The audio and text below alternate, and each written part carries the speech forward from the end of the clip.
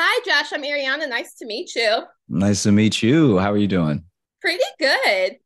So, I read this really interesting fact about you on the internet is that you have a degree in like stage lighting. Yeah, yeah. Yeah.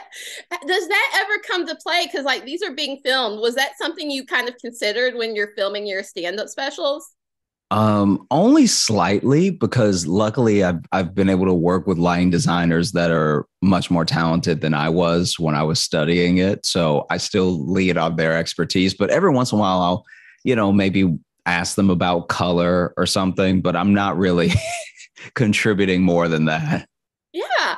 What I actually found interesting about the stand-up special was the coloring that it's like in an interview format or kind of talking to a therapist.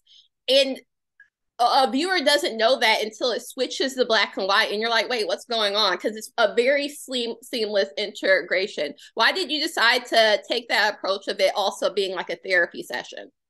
Well, basically, we chose the match cuts because it would, like you said, marry the two ideas as best as possible, and then we chose um the theme because I was talking to the director Jacob Menacci. I reached out to him some time ago and was talking to him about what I wanted to do with the special and how I felt about how I got to the jokes and everything, and through therapy you see the beginning of the theme and the idea, and that's sort of representative of how when I went I didn't know how I felt about it or I didn't know what to think, and then you see it end up on stage because that's where it did end up, where eventually I made jokes of these things and was able to move past them in a way that I was able to give it to strangers. Yeah. So would you say that therapy has become like an important part of you being a comedian and kind of creating your jokes in your comedic role?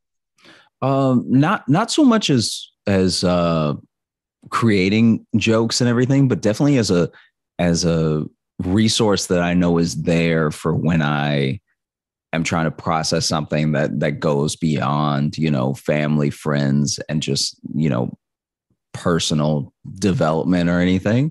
And I think that it knowing to keep these two things separate, that stand up isn't necessarily the catch all for therapy, and that therapy is not this place where you have to guard yourself with jokes and stuff like that is probably one of the main takeaways that I had both in the process before starting the special, and now after it, looking back, the things being distinct but serving the same purpose is why I went with it the way that I did.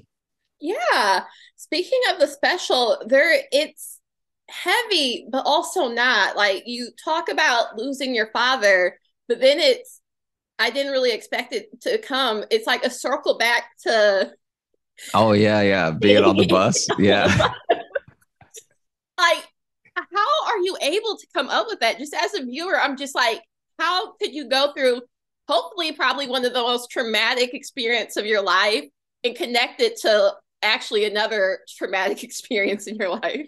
Yeah, I mean, I think that some of it is just through time, like if you spend enough time thinking about something and doing your best to process how you feel about it, you end up gaining that type of perspective that feels unique and that you can lend to any art form, whether you're painting, you're writing music, you're directing, or you're writing a film. It all comes from a similar place of now that I've thought about this a lot, what's the best way to share it with people? Yes, yes. So, when creating a stand up special that is going to be recorded, how often do you perform it in public before, okay, this is going to be the recorded version that's kind of going to live on forever? um it definitely depends. It depends on every person, and it depends on what you have available to you. So I was lucky enough to get some weekends at clubs to sort of run everything all together before I actually shot it. And I'm super appreciative of that. That was huge, because I think that it helped me realize that everything was going to come together the night of.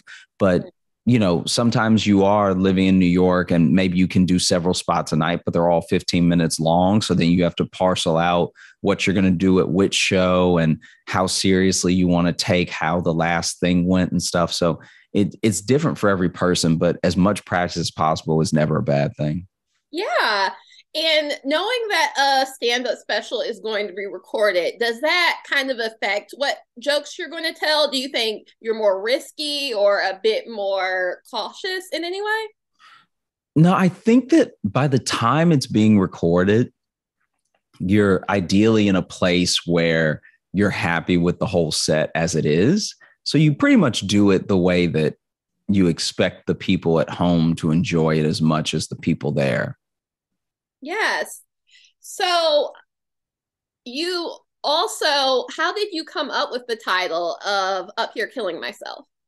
Um, I think it was meant to be this sort of play on words and this sort of double meaning of I'm hopefully, like killing it in the sense that everyone's enjoying the thing. But I think that also there was an aspect of searching for things and a way that I was feeling that was sort of slowly killing me, whether I recognized it or not. And all of it really came together through this marrying of seeking help and doing comedy. Yeah. So obviously, as a comic, you talk about your life, which includes the people in your life and your family. How has kind of been the feedback on that? Because you're kind of giving a point of view. Some of it is a point of view when you were a child and an adult now. Like, how has been the feedback from your family? Uh Not, I haven't heard yet because it came out today. Oh, So I look forward to what they think. Yeah. well, how did you even decide to be a comic? Do you like remember a point in time that you're just like, okay, this is how I'm going to process and kind of go through life, and this will be my career? Uh, Honestly, right before I moved to Chicago. So it wasn't really, I always loved comedians and I loved comedy ever since I was little and I loved jokes and everything. Jokes were, my favorite, but it wasn't until graduating from college and moving to Chicago that I decided to really give it a shot as far as working on becoming a comedian.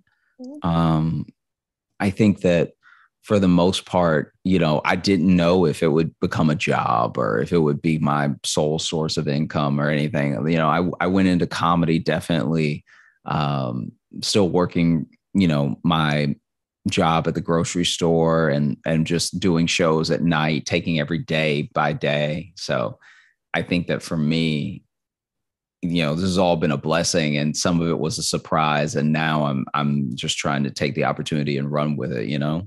Yeah. How do you kind of prepare before you go on stage to be on stage? And then after, how do you kind of come down from that high of being on stage? Uh, I mean, prepare is probably just, really knowing what I want to talk about, thinking about what I want to talk about way beforehand so that I'm not scrambling right before I get up there. Coming down is not, I'm not as good at. Like, if especially when you have a great show and you're just wired, it's like I will just end up staying up unless I'm exhausted. Like if I'm really, really tired, like if I flew in that day and did the show, then I think I can just crash. But yeah, it's very hard to come down in a sense. So I'm still learning. I don't know. I don't even know if I do come down. I'm not gonna lie. Well, that could be a good or bad thing, but Yeah. I definitely can see that perspective. So life on the road, I'm sure, is a bit challenging at times. Is there something or some things that you kind of always have around when you're doing tours? When I'm touring, I mostly tour with the co-host of my podcast because I do the Josh Johnson show every Thursday, and then Logan Nielsen, who's a uh, co-host of it, usually comes out with me to do my shows and everything.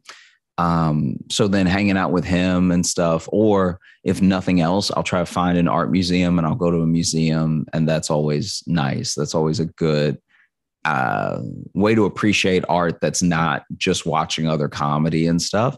And so I do as much of that as I can. So there's little things I do here and there that I feel like help to make it more entertaining and not as, because some of it's about being lonely and some of it's about being bored. So if I'm, you know, with people and I'm doing things that I enjoy that only that city offers, it's hard to be either one, you know?